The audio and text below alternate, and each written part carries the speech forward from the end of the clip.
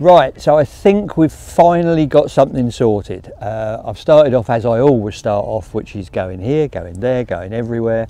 The mine's in about 20 different places. I never seem to know what I'm doing. I am the most, I don't know, undecided, indecisive angler out there. I'm sure I am. I'm very impatient, as I'm sure you all know by now. But anyway, we've come to a place that I like. It's a swim called Butcher's Point. It's actually one of my favourite swims on the lake. I haven't been able to fish it for a while because of a wasp nest that was just here behind me. That's been destroyed. So I'm back in. I'm happy in here. I like it, to be honest. So I'm going to get the rods out. I'm going to find my spots. I know 2 spots really well. The 3rd rod I'm not too sure. I'm going to try and find a new spot for that. So I'm going to jog on and get those done because time, as always, is of the essence. I'm here for 3 days and nights, but my cameraman here is only here for 24 hours at most, maybe a little bit less. So I'm going to try and work some magic in that time. But more importantly, we have a tandoori chicken that has to go on the cob, and that takes 2 hours to cook. So I can't hang about, let's get it done.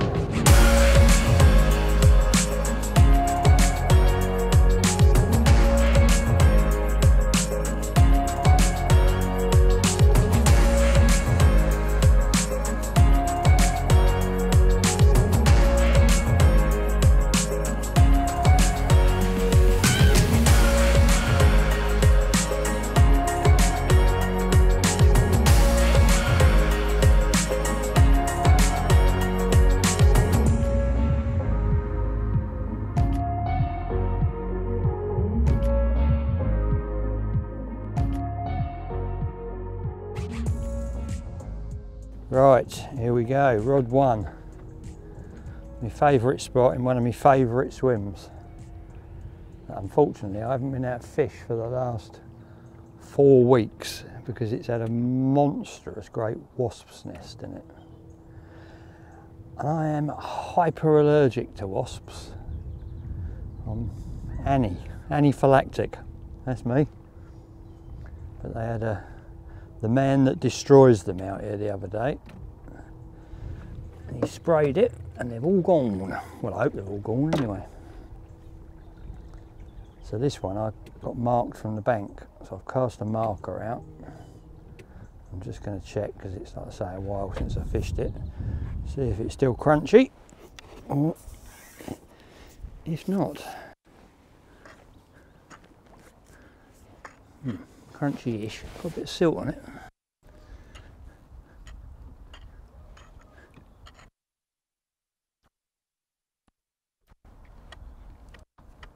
Oh, it's better there.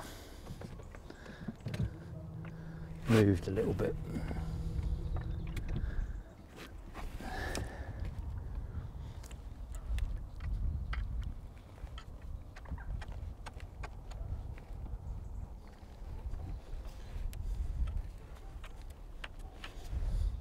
That's the one.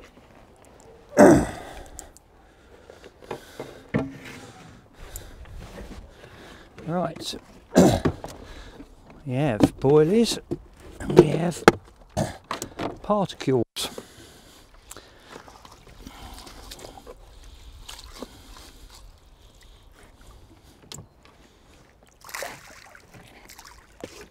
Put down a decent bed of particle.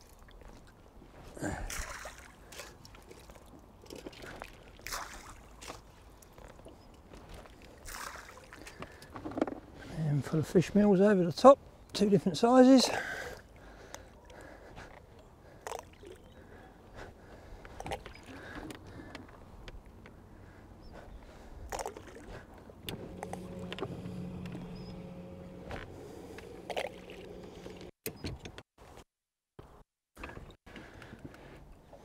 And a bit of a mixture.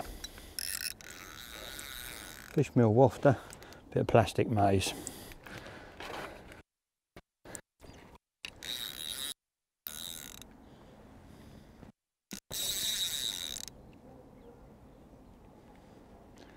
I think that's got to be about perfect. Rod 1.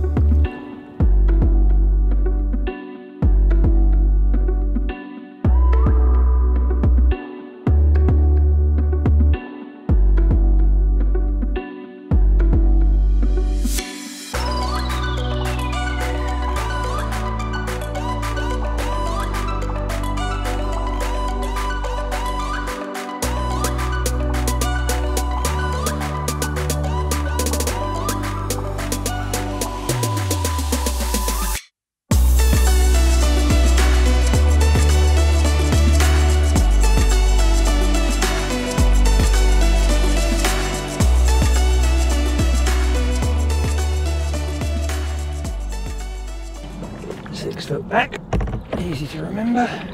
Yeah, thick grey clay that is. Lovely. Same deal applies. Bit of carp kills, some boilies, carp food.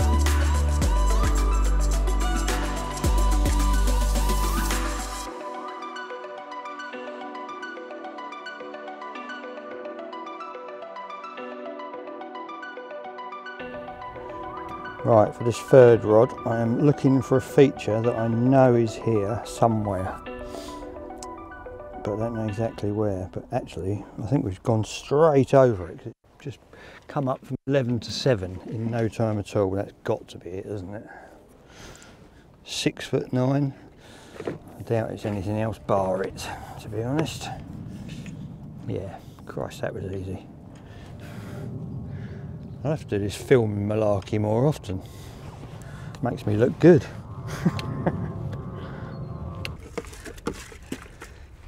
Same again.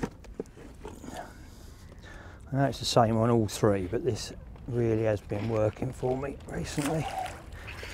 It's just a nut mix, which is corn, maize, hemp, shaved and chopped peanut, and chopped tiger nut. Just a lovely little base to fish over. All different colours, all glowy, lovely bits. Smells yum.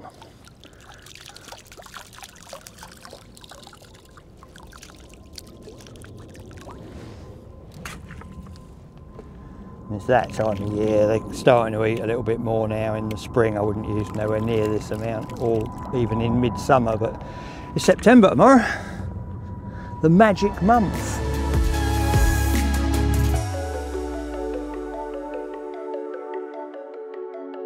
Right, so here we are, we've gambled all on this area. I'm not 100% convinced, to be honest. But I'm the only person up this end of the island, and that's got to be a good thing, isn't it? There's 1, 2, 3, 4 guys fishing the other end of the lake. I'm on my own down here. Well, I'm not on my own totally. I've got you, haven't I, Madalena? Coming up, coming in. We've got her, we've got the man behind the camera, and we've got a tandoori chicken over there. So everything is as it should be. It's just, have I picked the right end of the lake? We'll find out later, won't we? We'll find out later.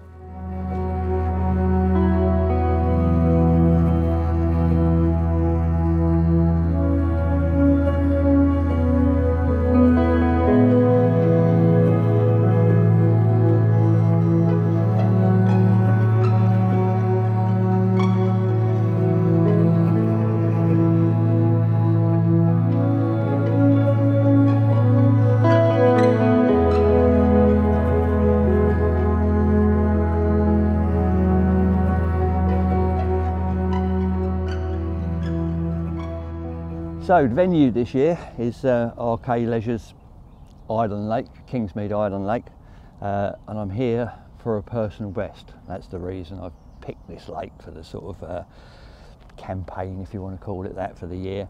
It's got a fish in here called Royds, which has done 60 pounds, which is enormous. My PB's been 55. I've had 2 55s, the Burfield Common and the Sonning Eye, and it's been quite a long time now, and I thought it was about time I upped it. So that's my main sort of focus on this lake, is that one big fish. But there's some other lovely fish in here.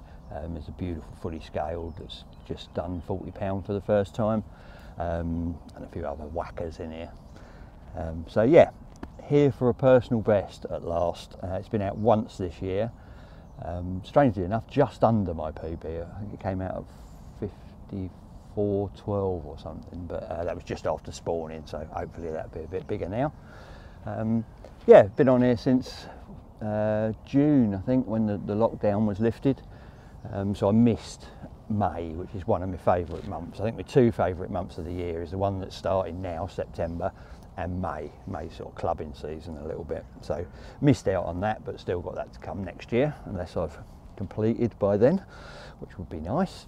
Yeah, and had a good year. I mean, I've had 29 fish up till now, which is good going. I'm happy with that, of all various sizes. There's some lovely sort of linears and scaly low to mid 20s. I've had a few 30s.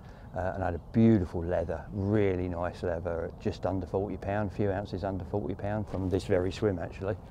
So yeah, the year's going well. I'm enjoying it on here. I love my boat fishing. Somebody's shooting at me. I love my boat fishing, so it's ideal for me really. Big lake, big gravel pit, lots of features, got a boat, can have my dog. What's not to like?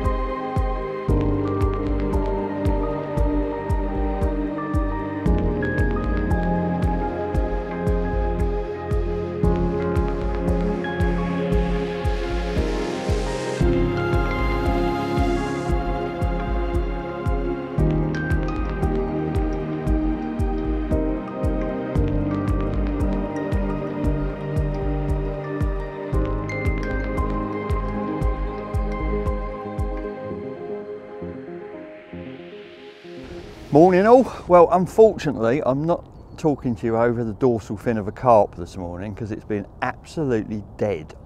The weather's changed a little bit.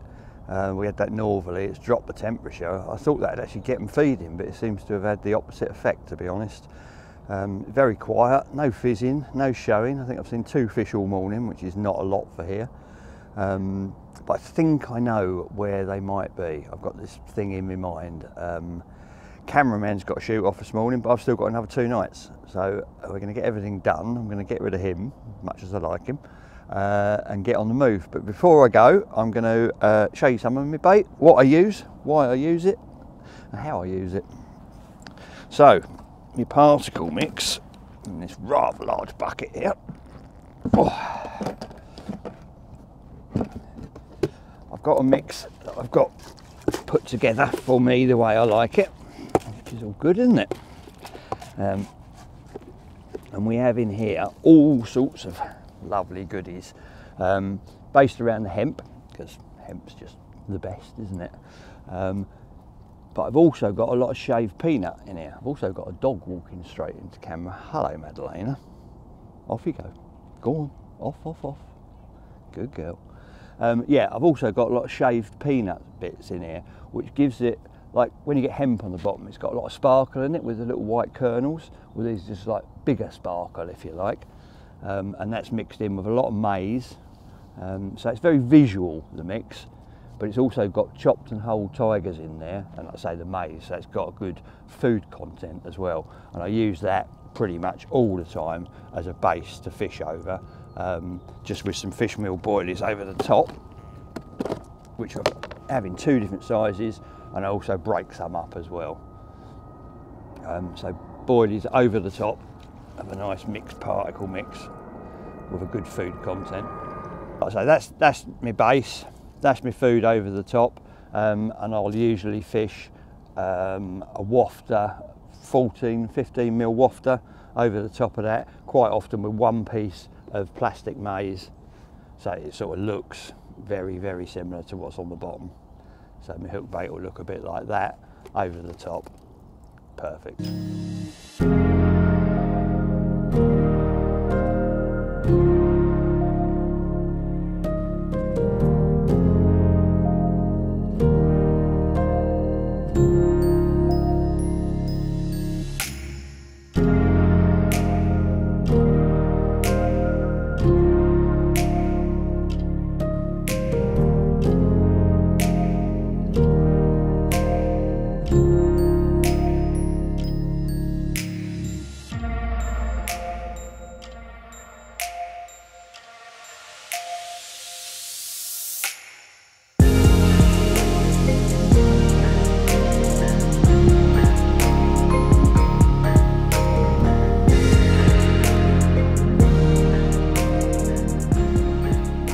Right, well, that's the first of 3 potential bite times gone past, well, without a bite really.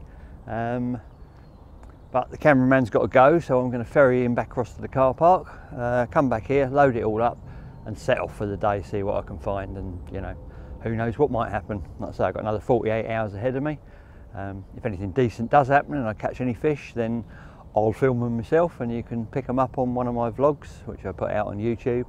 And if you are interested in any sort of further content, I've also got a Patreon channel. It's like a monthly pay-as-you-go channel, and I'm working my way through my books. I'm currently on my second book, Flick of the Tail. There's loads of stories on there. You can find the links on my Facebook or YouTube or whatever.